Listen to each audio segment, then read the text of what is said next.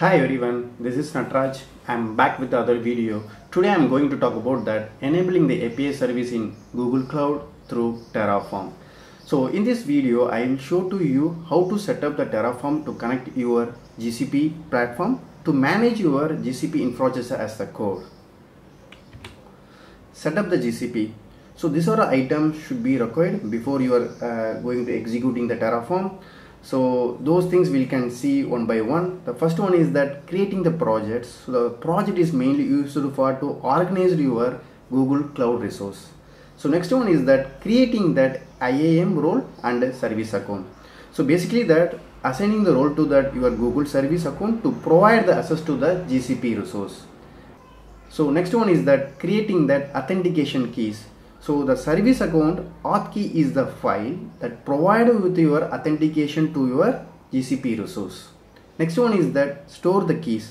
So storing key is that we need to download the key to your secret location to your local machine. In case I am naming as my file called terraform.json file, this particular file you have to pass into that your Terraform provider section itself. So then only the communication happening between with your local machine as well as to that GCP resource level. So those things are done with the manually only. So in my upcoming videos I can try to come with that Terraform coding part. So in this video I'm only focusing on that API level only. What is that GCP APIs? So GCP APIs standard for Google Cloud Platform Application Programming Interface. So to allow to access your GCP service via API, we need to enable the service for all the API access. So all the API service in the GCP have their own API. Some of the most of the popular APIs are listed below here. First one is the Compute Engine API, Cloud Storage API, Cloud SQL API, and the Cloud PubSub API. So like that, all the GCP service we have to enable the API before creating that resource. All the APIs comes with some subdomain. Here I listed below couple of things. First we can see that googleapi.com, compute googleapi.com. So similar like that for other service also, that subdomain will be there. Right now I am at the GCP console. As I said earlier, I am created the couple of things by manually, projects and the service accounts. These are the things. So no need to worry about. I can cover on my upcoming videos also. Now I am go to that my navigation menu here. Just I am clicking the API service. So just you can click it this particular option. Yeah, these are the list of API service by it be enabled by default. Suppose in my case I want to enable the PubSubs, so whether I can check it whether the PubSub is enabled or not. By default it won't enable. Just I am typing the PubSub. So here you can see that two results will be showing. Now I am going to click with the first one. Yeah, so it's not to be enabled. So these particular things only we are trying to achieve with the Terraform. In generally what will happen, most of the people they can enable that APIs from the manual, then only they are trying to create that resource through Terraform. But in my case the API also I can run with the Terraform only. So that is my agenda of this video. So now I am moving back to my Visual Studio Code. So we are at Visual Studio. Already I am cloning my source code from my repo. This code is available from my GitHub only. So anytime you can able to download this code. So we can see this code one by one. First I'm going to check on that variable.tf file. So here I am listed the two variables. The first one is the GCP service list. Basically I am getting that input value from the strings. I converted with that list of things. So also the default function is I am making that list is empty. Then project ID I mentioned as the strings. Those things I provided with my Terraform TF var files.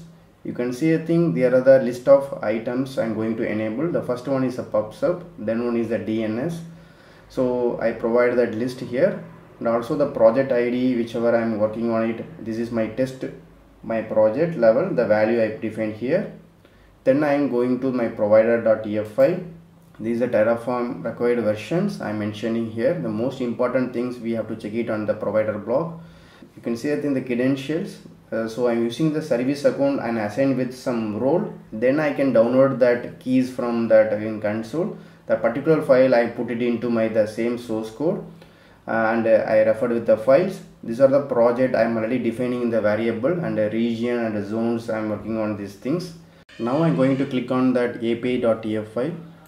Here the two resources I defined. The first one is the local variables. The local variables mainly used to the manipulating your state of the resource. You can do with the data source and such that, but here I'm using the concatenate function.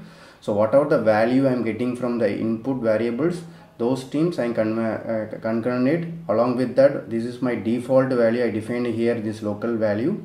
So both value I concatenate with the list actually. So why I'm doing this one, sometimes some of that APIs we have to define with that default itself. I do not expect with that user input. So such case we can do with this type of things. So next resource is that global project service. This particular resource mainly used to enable that all the APIs. You can say a thing, this is a variable project ID refer from the variable. Next one is the for each. Here I am using the to set. The to set is working is the removing the duplicate and combining with the single list actually. You can see a thing, there is some case the multiple person they wrongly given the multiple value in couple of time. In this case either of that duplicate value we can remove. So that was the reason only I am defining with a to set. Using the for each, I am passing that one by one my string variables.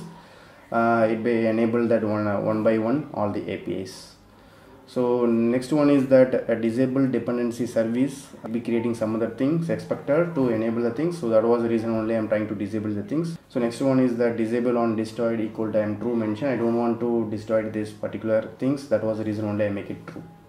So now we are moving to that terminal. Then we can executing the Terraform code.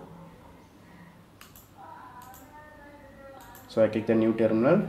First we are going to initialize the Terraform. I'm typing the Terraform init command. All the package is going to download here. So now I'm entering the Terraform plan command to validate the syntax and the resource definitions, all the thing.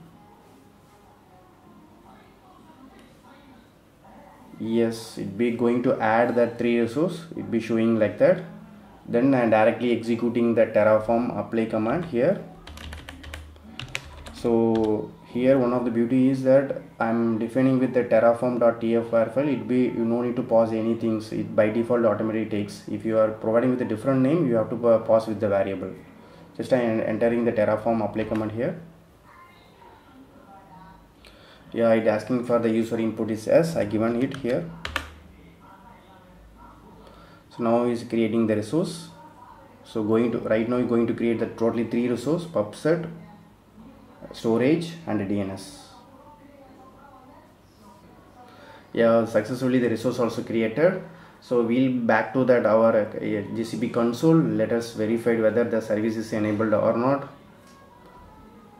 Yeah, so right now I'm that PubSub API page. Just I'm refreshing here.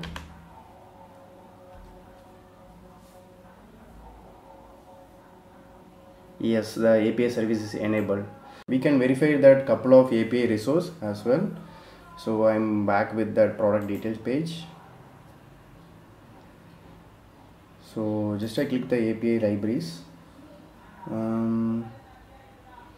Yeah, you can type it that DNS.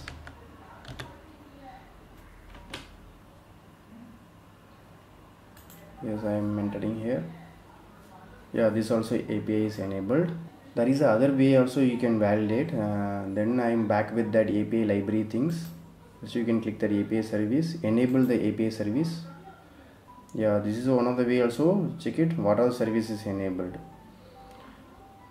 Yeah, I hope this video will be clear to everyone. Thanks for watching. Bye.